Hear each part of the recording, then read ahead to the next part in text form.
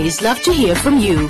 Send us your views, comments, and videos with your name and town to the One Africa TV's WhatsApp on 081-200-6659 or send an SMS to 555. One Africa TV. It just gets better.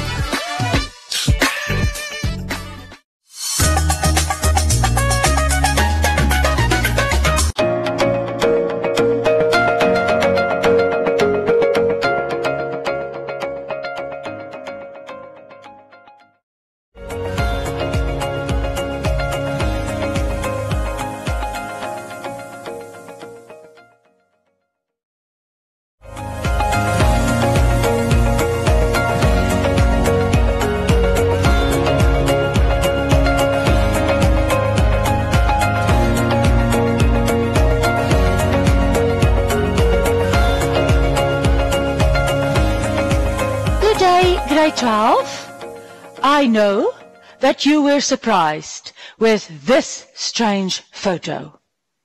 And polydactyly is a genetic disorder. Now, I want to do a bit of revision, not on genetics, but how did it come that this strange thing happened? Did you see 1, 2, 3, 4, 5, 6 fingers, 5 fingers and a thumb? So when we know where does all the codes come from for your body to know how many fingers to produce, it is in your DNA. So if there is something wrong in the DNA, it can be either in the gene code or there can be a chromosome. We call that a mutation. So in the code of this person's DNA, there was a mistake that told this body to build 6 fingers, a gene mutation. People inherit an extra digit. The X-ray image shows the left hand of someone with polydactyly. The person has 6 digits, 5 fingers and 1 thumb. Polydactyly is a dominant allele. Now we have to start paying attention. What is important to look for when you are doing a genetic problem? We want to know which one is dominant. And they give us the symbol for the dominant allele. The table describes the different genetic types for polydactyly. Complete the table by giving the correct genotype. So we need to know there's a difference between genotype, what is written on the genes. Now, and on the genes we have letters. So, homozygous dominant means capital D, capital D. And they gave us, there will be 6. Interesting that this gene notation is dominant. Homozygous is small d, and there will be 5, because 5 fingers is the recessive trait. And heterozygous will then be capital D, small d, and there will be 6. There will be 6 fingers. The table lists possible mating between parents. Complete the table by writing the probability of each mating producing a child with polydactyly. So we want now to first do a little Punnett square. Perhaps you can do this because you know your rules. If you are not sure, quickly draw a Punnett square. Now, that will be capital D, capital D, capital D, capital D, capital D, small d, and capital D, small d. So, in this case, there will be a 1 0.0 probability. In this one, capital D, capital D.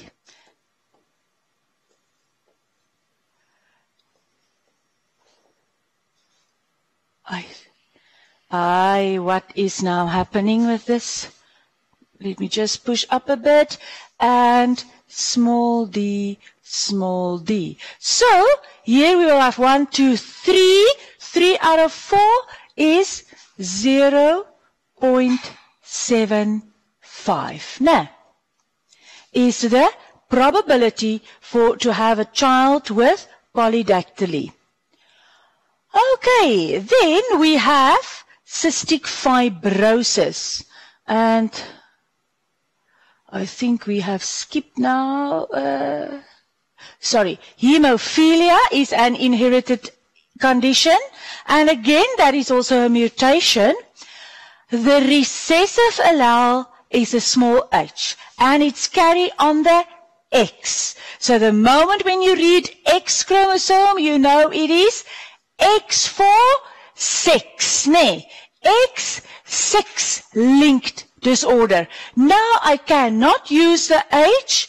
The H is not dominant. The H is sex-linked, so I need to have an X in my answer. Nee, I need to have an X.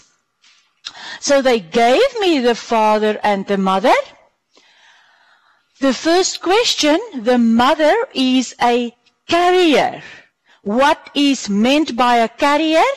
The mother does not show the symptoms. But one of the alleles is the hemophilia allele. That can be transferred to her offspring. If the mother and the father had children, what are the 4 possible genotypes that could result? And now use a genetic diagram. You cannot skip this part because 0 marks even if everything is correct. That's my first thing that I want to tell you. You have to know this by heart. You have to know this template by heart and do it like that. First thing. Second thing is, remember, it does not mean that they are going to have, if they have 4 children, one will look like that, one will look like that. No. It is with each conception, there is a probability to have one of these children with each conception. Do you understand that? Please ask me if you do not. So we need to write down the parental phenotype. It's a normal father with a carrier of hemophilia mother. You must remember the cross there. Then we write down the genotypes. Sex link, X, XH because the father is normal, and the Y, a little dot or dash, because there is no such an allele on the Y chromosome. And crossing, and there is the mother. The gametes have to be in a circle. Don't say afterwards, oh, nah. This is now where if you are not concentrating, that you will miss this. Good. Now we need fertilization, and if it happens so that this sperm and this ovum in this conception, we would have had an XH and an XH. You see? Then, if this sperm and this ovum, we would have had X capital H XH. If this was the sperm and this was the ovum, X capital H, Y dash. And the last one, X small h, Y dash, because there is not an allele on the Y. Now, remember, sex-linked means there's a difference between boys and girls. Now, so these two will be girls,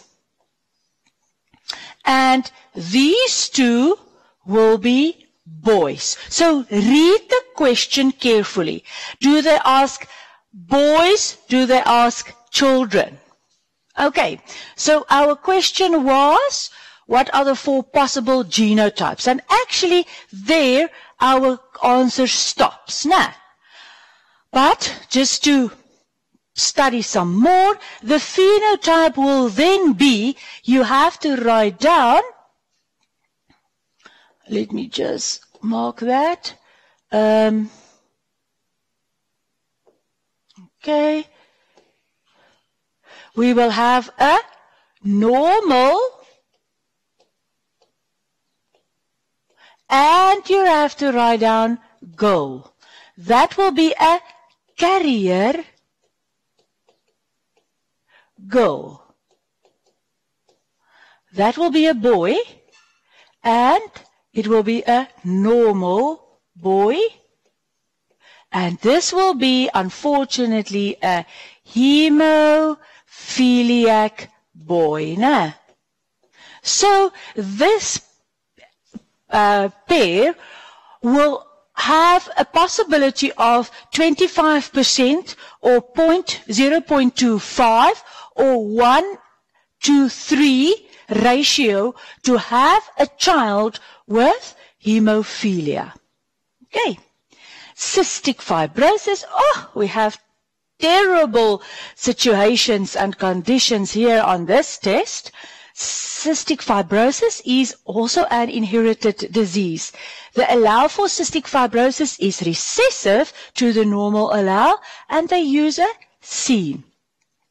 Approximately 1 person in every 25 are carriers of the recessive allele. So, do you remember what is cystic fibrosis? The mucus becomes sticky. Again, the code on the DNA that must give the recipe to make the protein inside the mucus is wrong. It is mutated. And therefore, it now comes out as a sticky mucus. That sticky mucus makes it impossible to take up the oxygen by the blood. It can also hamper the digestive enzymes in the ducts of the pancreas. So breathing is difficult, not enough oxygen, getting very tired because respiration cannot take place. And then also digestion, very slow. That may lack the glucose and the energy molecules in the cells for respiration to release energy. Good. Then the symbols to give the person who suffers. If you suffer, you are homozygous recessive. And I'm going to try and just, let me just try and increase the size. En nou maak ek droog. Let me just stop.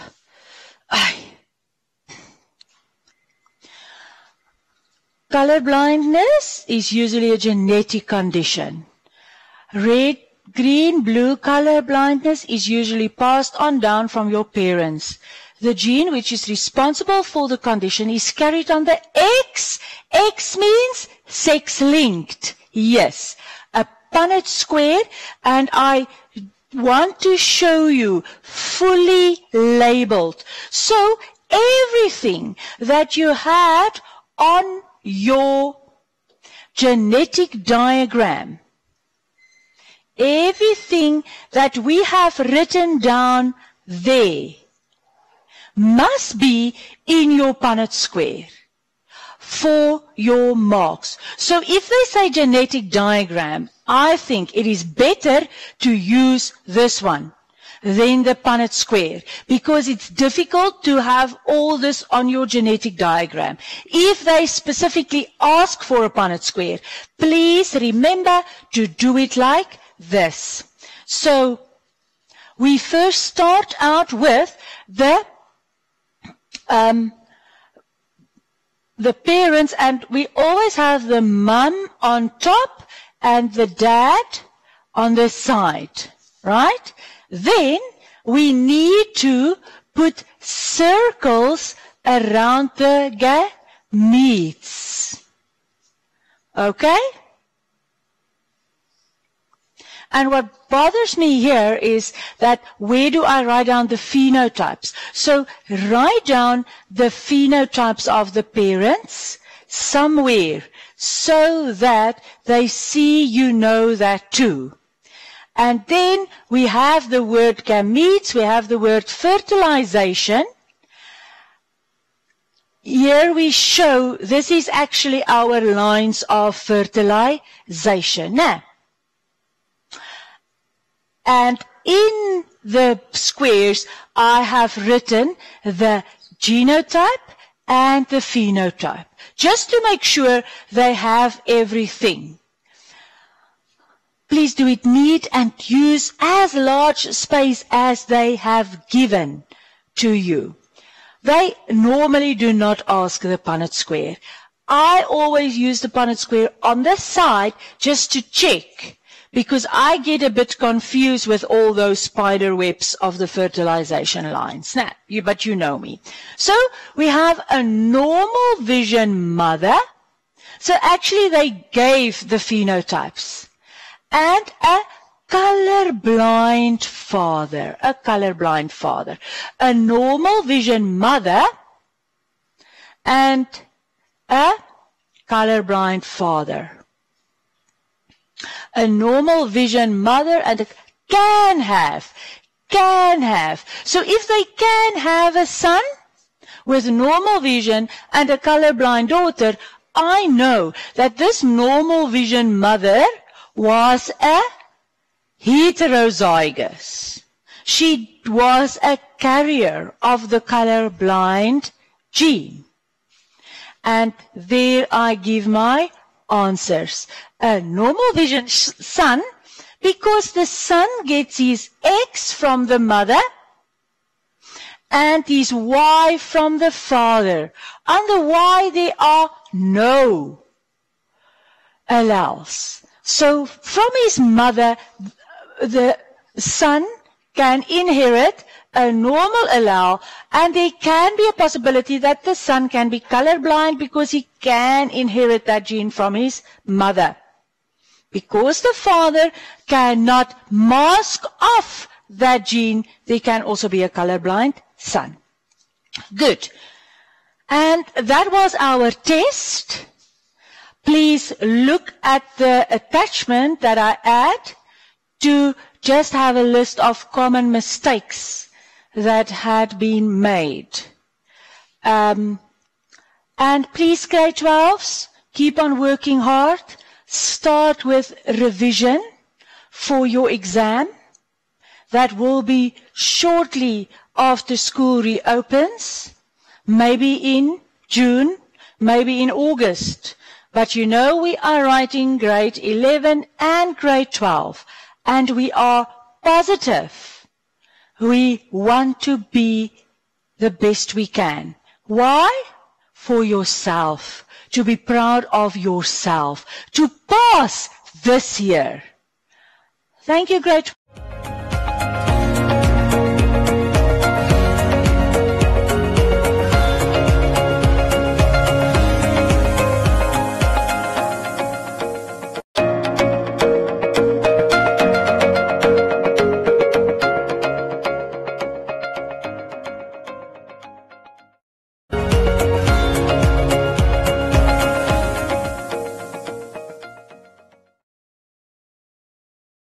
Insurance is the best safety net you can buy yourself.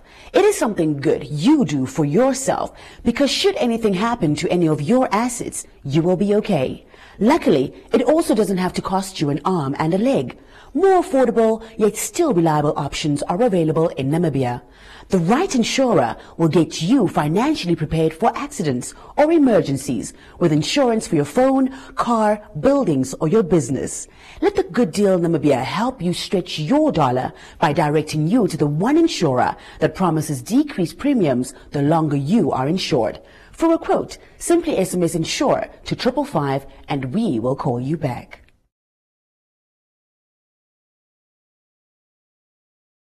When the live game's about to start but you're stuck here, we've got an app for that. Missing your favorite show because the fridge is running low? We've got an app for that. Stuck watching what she wants to watch? We've got an app for that. Waiting for the bus? App for that. Working late? App for that.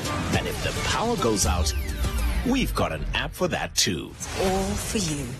The DSTV Now app is the entertainment solution for anything life can throw at you. Simply download the app from your app store and add your DSTV account information to activate the app and start watching. Whenever, wherever you have a charged device and an internet connection, you have DSTV Now.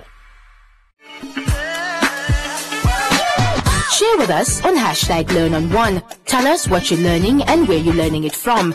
Send us your name and town to the One Africa TV's WhatsApp on 081 200 6659 or send an SMS to 555. One Africa TV. It just gets better.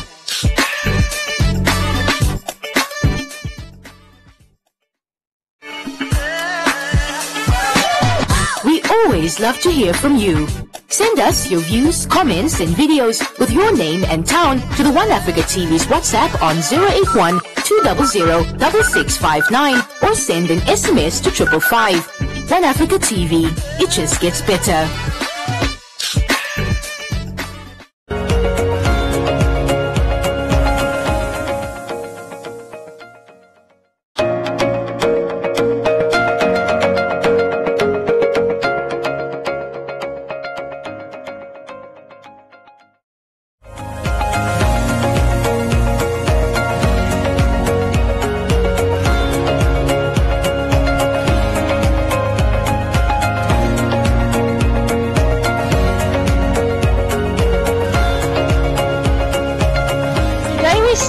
With pregnancy, and the first thing that needs to happen is conception or fertilization. And we know, write the date and write in pencil, what is the definition of fertilization? So it is the fusion of the nucleus of the ovum, or the egg cell, that's fine, with the nucleus of the sperm, and it forms a zygote.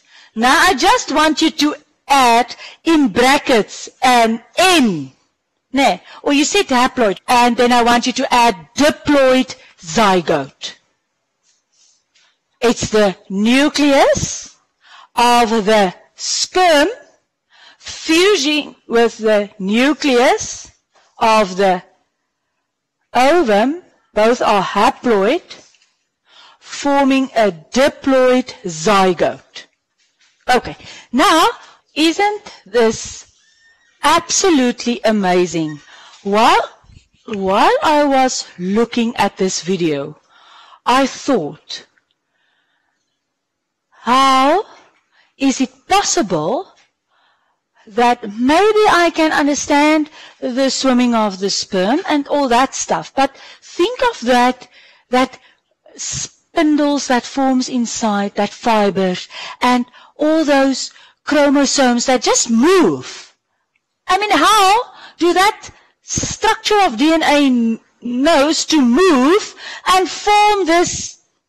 It's so amazing that I'm really now goosebumps all over me, and this is not the first time that I saw this video. But it is so amazing. And I know that you know that little story of you are a winner just to become an embryo. because it is how many millions of sperm that was fighting for the first prize. No. And that one that is part of you, was the fastest. Okay? Endure all that things on its route. So it was a fast sperm. It was a good sperm. Okay, so that is actually absolutely amazing if we think about that. So we understand that ejaculation needs to take place, and there are millions of sperm, and there need to be an egg in the oviduct. Process where the egg is released, ovulation. Which day on the 14th day, which hormone is at its highest? LH for ovulation. No. Although follicle stimulating hormone is also high, but the high one, the one that causes ovulation, LH, luteinizing hormone. And we saw that it is not an easy task for the sperm to reach the egg. I just want to talk about it can even get attacked by the female's white blood cells. No, we saw that. And there's an acidic environment. That is important for the female reproductive organ to have an acidic environment. Because remember, it's an opening towards the environment. So, like pathogens can enter in your nose, pathogens can enter through the vagina. And that is why it needs to be an acidic environment to prevent pathogens like bacteria and fungi to enter through the vagina into the body of a female. But if you remember, there was 3 different glands in the male. It was the Cowper's glands, the prostate gland, and there was another one, the sperm vesicles. And they secrete substances. Quickly look up which one was the one that makes sure to neutralize the acidic environment. Seminal vesicles. Mobile, prevent drying out. Glands also make the semen alkaline. Now we understand why it needs to be alkaline. Okay, to neutralize. Right. I just want to make sure, do you know the difference between semen and sperm? Semen is sperm plus all the fluids from the 3 glands. That is the semen. The whole bunch is the semen. Okay. Sperm is only the male gamete. We remember that. Good. Okay. And then we know once the egg is located, we saw it very clearly how only one can enter, and we have the fusion of the 2 nuclei. And there will be a fence or a border prevented with help by the zona pellucida to prevent any other sperm to enter there. Oh, sorry, the wrong side. Okay, so the acrosome holds the digestive enzymes in the head of the sperm for digesting its way through. Now, let's quickly talk about twins or multiple births. We have 2 types. Monozygotic or dizygotic. Monozygotic is when I have 1 egg and the egg divides, 1 egg, so it was 1 sperm, 1 ovum, and it makes a ball. From the outer part, it looks like a soccer ball with all the parts. And then all at a specific stage, it divides into 2. but still exactly the same genetic material. Identical twins. Dizygotic means there was 2 eggs. So, because of a surge or a high level of follicle stimulating hormone or luteinizing hormone, actually it must be follicle stimulating, because there is where the egg forms and develops, and then we have a fraternal twin. And that is those twins that are boy or girl. It will be a boy. If you have a boy and a girl twin, they must be fraternal. Otherwise they would have been the same gender. Or when you can clearly see they do not look alike, like Nina and Luca also. They don't look alike. But if you remember Enika and Kaideen, I think they are monozygotic. They say they don't think they are. I remember we had a discussion when they did this. But so we do understand now how twins forms. The one zygote splits in 2. No one knows why. Completely randomly, and they say it does not run in the family. But they will have same exact DNA, and they will be a clone by nature. And then the fraternal twins is where we have 2 separate eggs. I think we do understand that one. Of course, we can have conjoined twins, and that is where a few parts of the cell separated and developed, but some of the cells stay together.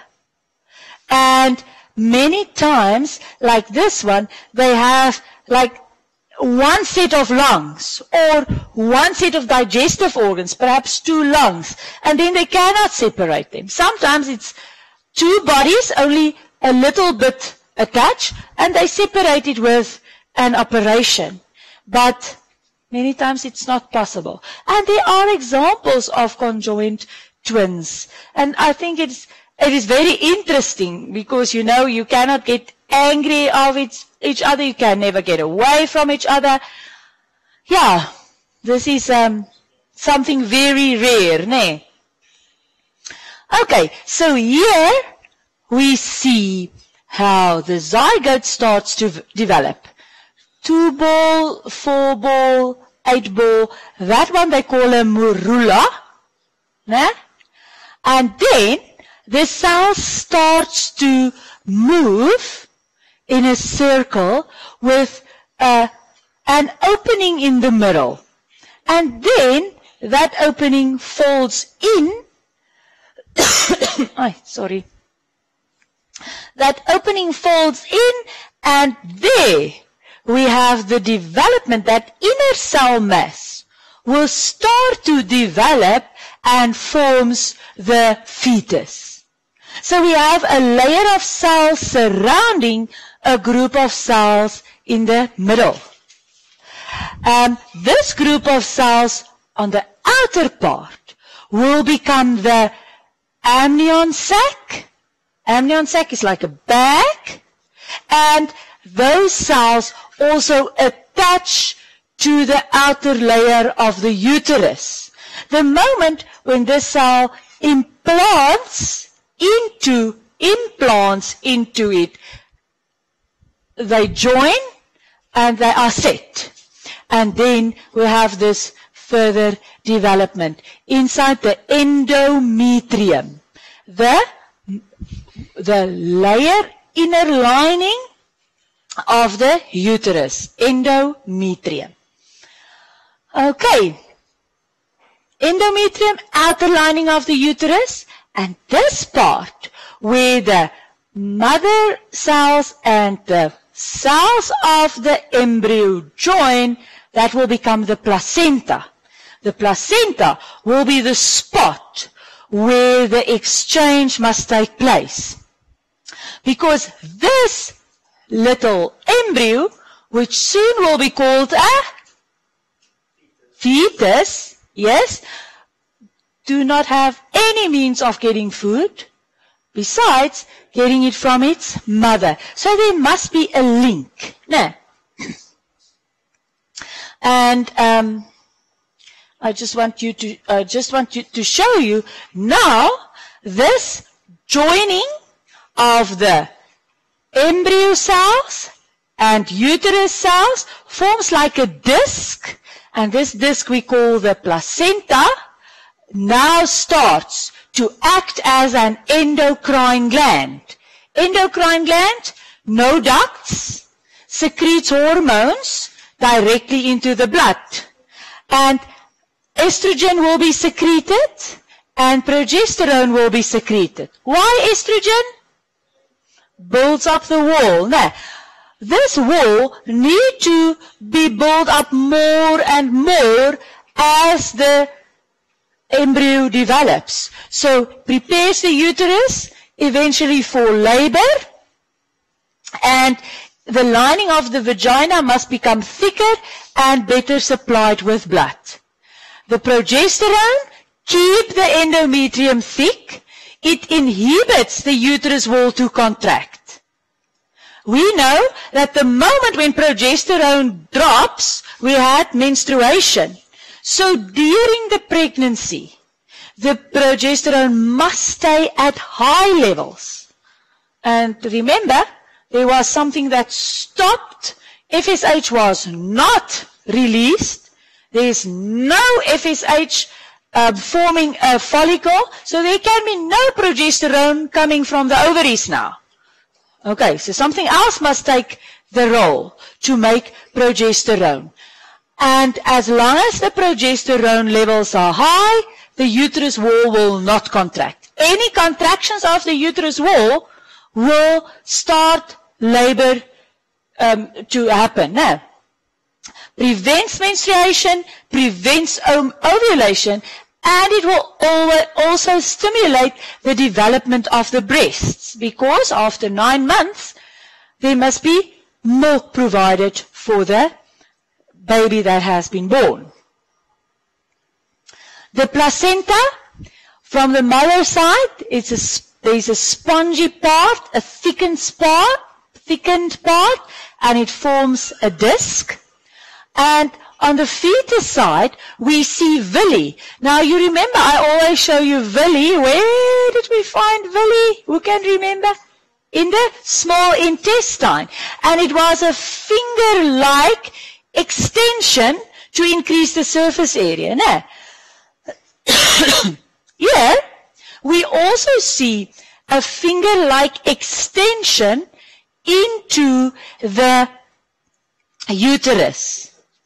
So some of this, there's a space with an opening, and this fingers will, the blood vessels will then come from the mother and from the fetus, but they will never attach to each other. It looks like this. So here's the mother's blood come, and it flows into this placenta, open space. The fetus has these fingers, and it's in between. And we need the exchange of nutrients by diffusion between these two. That never, ever will the mother's blood flow into the little fetus. And I will give you the reasons now. Let's just quickly look at this. So this is now after implantation. Now we see that little dot of a fused nucleus now becomes the shape of the embryo. Now, and we can think that there can be a human there. Now, sort of look like that. Do you know that the embryo of a pig and a bird, a chicken, little chicken, and a human, at a specific stage, they look exactly the same. Exactly the same, yeah. Right. So, what? Okay, so that yolk sac is before this attachment has been finished. in the yolk, there are nutrients to feed the cells. We know that no cell can function or develop without energy. So that yolk sac will bring nutrients to the cells. Okay, and then you can see there is a bag.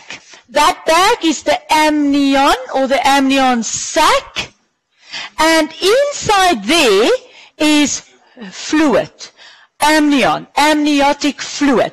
And yes, that bag needs to open. We will get to all those functions. I just want to show you, now there we see the little fetus.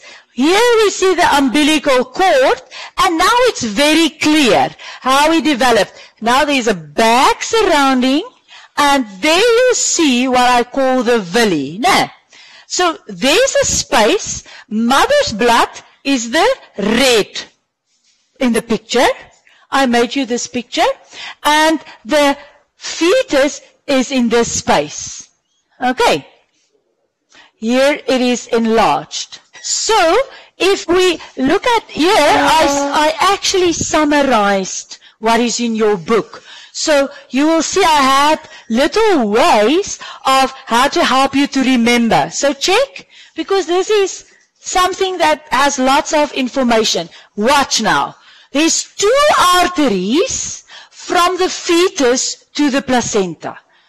From the fetus to the placenta, 2 arteries. 1 vein from the placenta back to the fetus. I think I can see you think, rarig?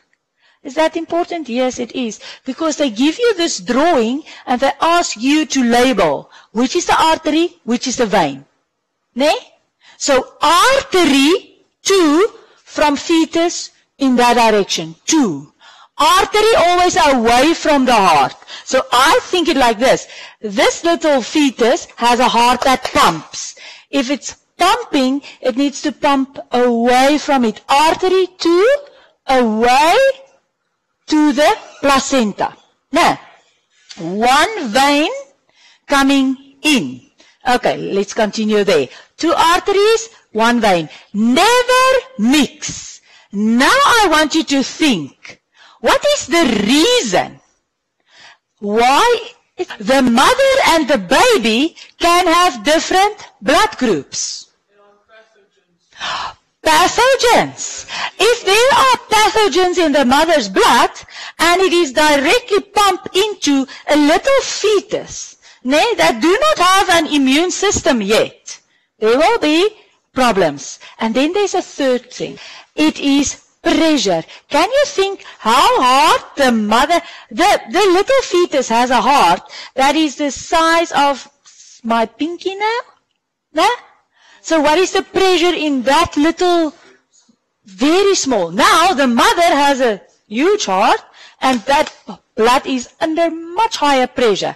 If that is being pumped into the blood vessels of the little fetus, it will burst or explode. Now, so there I have my 3 reasons. Please remember them in pink.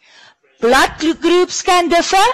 The pressure in the mother's vessels are too high, and they can be pathogens. So then we say that the placenta turns into an endocrine gland to, what do you think the O and the P is for? Estrogen and progesterone. Good. Now we need substances to be exchanged from the mother to the fetus, and there are 3. What do you think will the fetus need from the mother? Oxygen? Okay, glucose, amino acids, not proteins, amino acids, okay, oxygen, nutrients, and number 3, antibodies that can move over this division. So when the little baby is born, it cannot fight for itself. And what do we call that type of immunity? Okay, so Important 3. That is important 3 points there, you see? And these 3 also important. Now, Janus, yes, they are waste in the fetus. Yes? Okay, because now it's fine while it is in the fetus shape. But when it becomes a baby, it means it is born and it is immediately delivered to an unfriendly environment, and that is to help. Nee. Okay. Right. So what type of waste? CO2 and urea will need to get from the little fetus to the mother. And then the placenta also acts as a barrier. Nee. Okay, there's the waste. It acts as a barrier between the uterus and the fetus. Okay. Yeah, it forms a barrier for the fetus to stay on one part, and on the other part you will have the uterus, which actually belongs to the mother. Yeah, the placenta belongs to both. Actually. Okay. Right. Then we look at the umbilical cord. In your book, page 447. And there is where I said they give you that picture and you have to say which is artery, what happens in the artery, which is vein. Blood vessels from the placenta to the baby, one vein from the placenta to the fetus, 2 arteries from the fetus to the placenta, and the mom's and baby's blood do not circulate together. We already said that. Now look, the amniotic sac, and now we are back at your question of being in an accident. Now, so we have this membrane surrounding the baby. It secretes, the membrane secretes the amniotic fluid, and it prevents entry from pathogens. Any pathogens, because pathogens will not stay only in blood. Pathogens can enter through any cells of the body. Now, so this sac prevents the entry of the pathogen. As we said, when the water breaks, it actually means the amniotic sac opened, ruptured, and it needs to break open so that the baby can exit through the birth canal. Birth canal, cervix plus vagina. Let me help you. While the baby is inside the amniotic fluid, this amniotic fluid already moves into the lungs and out of the lungs, and so it starts to develop. And then when the baby is coming out, that pathway closes. And it actually, while it's being born, it's moving out. All the liquid move out. The baby is swallowing also.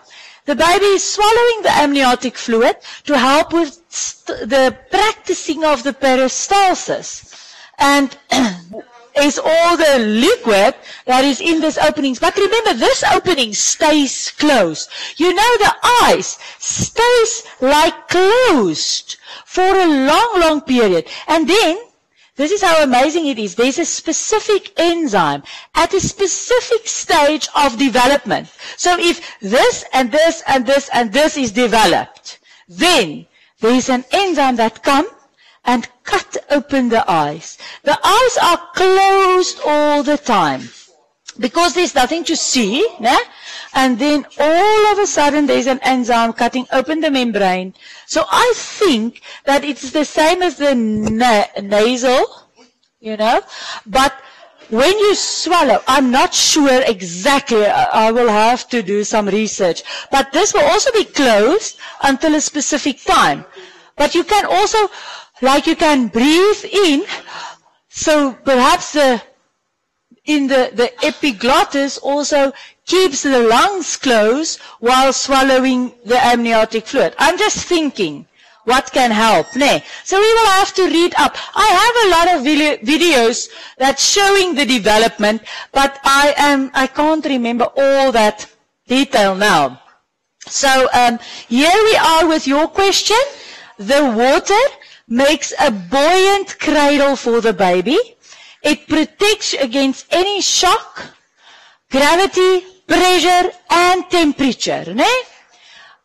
The urine also goes into the amniotic fluid. It prevents drying out, and it's sterile, preventing pathogens, cleaning it, and it allows free movement. But this part is for me very important for you to remember. Listen. You are all going to be mums and dads. Ne? And development is through movement. So, that little fetus inside starts to develop its brain due to the free movement that the fetus has inside. The more movement you have inside there, the more development you have. Okay. If the mother is very, very still, the baby will be very still. The mom needs to keep moving, because remember, the first movement inside the uterus, now this is now very interesting stuff, this is now mind move stuff, that baby, the moment when you move, the baby moves, although it is a passive movement, but that passive movement is, this is so cool, listen to this, the baby has tiny little hairs, much more than when it's born, covered with. So as you move, and the baby hops and jumps there inside, the amniotic fluid is massaging the little hairs. These hairs send information to the brain, and that's all what we want. We want information to the brain. This is a baby, 6 to 7 months. Okay, let's continue. Let's get birth so that we can look at some videos. 280 days after fertilization. So, that is 40 weeks after the last menstruation, or 38 weeks after conception. Now, because 2 weeks you have menstruation, 2 weeks later you had ovulation. If you conceived, you know that word, conceived, it means fertilization or conception took place. That is 2 weeks later. So if you want to count 40 weeks after the last menstruation, or 38 weeks, that is how long you need to be pregnant for the perfect development of the little fetus. What will happen with a 30-week-old fetus? There's 8 weeks. It depends, is that 30 weeks from conception or from, but let's say it's how old the fetus is. Now, that means there's a lot of development that didn't take place. And from week 34 to week 38, it's actually the crucial development for the brain. So what is the problem?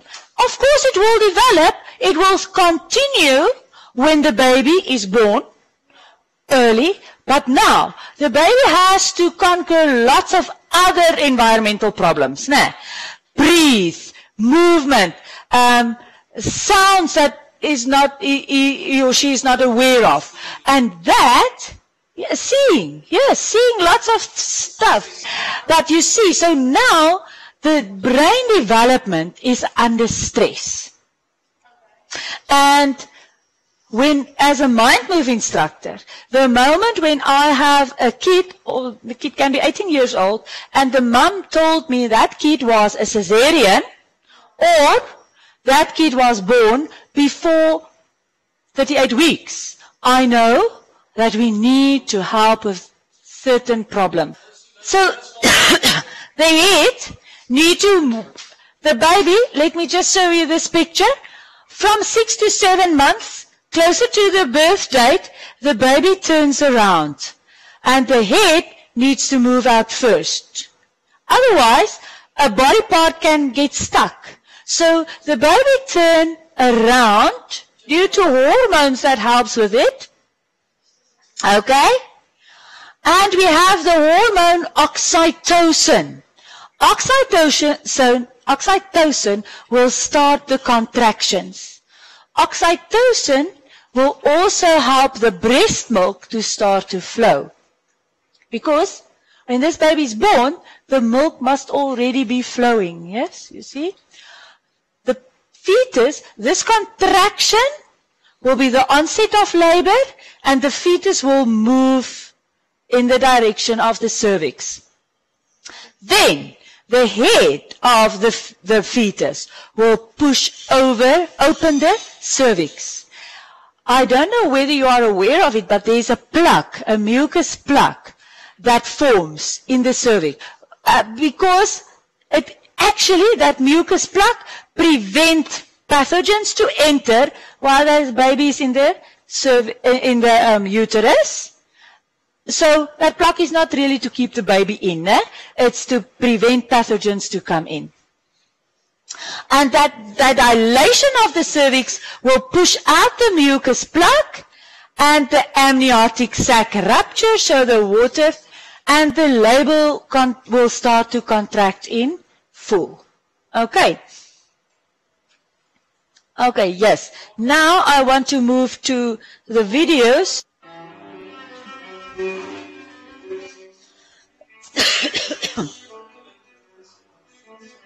This is just a simulation.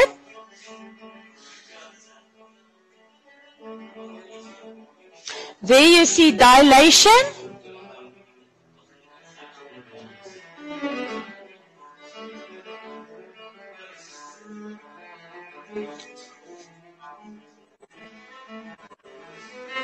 Okay, I want to pause it there because you can think that the hip structure of a female, it needs to widen. Therefore, a female that is pregnant has more elastic joints. And all over the joints is more elastic. And especially it is for here, so that the hips can open so that the baby can move out there. And now look at the action of turning and like propelling itself out to move out. Now, that movement through the canal was what you talked about. All that movement caused such an dramatic impact on the nervous system that it like kicks on development. So a baby that is born with a cesarean, I'm going to show you a cesarean also, do not have that kick in development. And those babies need to do those massages that I always show in the Mind Moves, especially when you were little ones, from the top. They need to do that after birth. And that is why the Mind Moves Institute has, actually it starts with Baby Gym. Baby Gym is our Mind Moves for babies that is just being born. And they help with all these little things that, you have to do that. They even stop reflux, and lots of little things that young mothers have lots of difficulty with when a baby is born. The Mind Move, the Baby Gym instructor helps you through all of that, not only to help the baby to have a nice, pleasant environment, but to help with the development of the brain. There's lots of brain development during birth. Okay, so let's continue.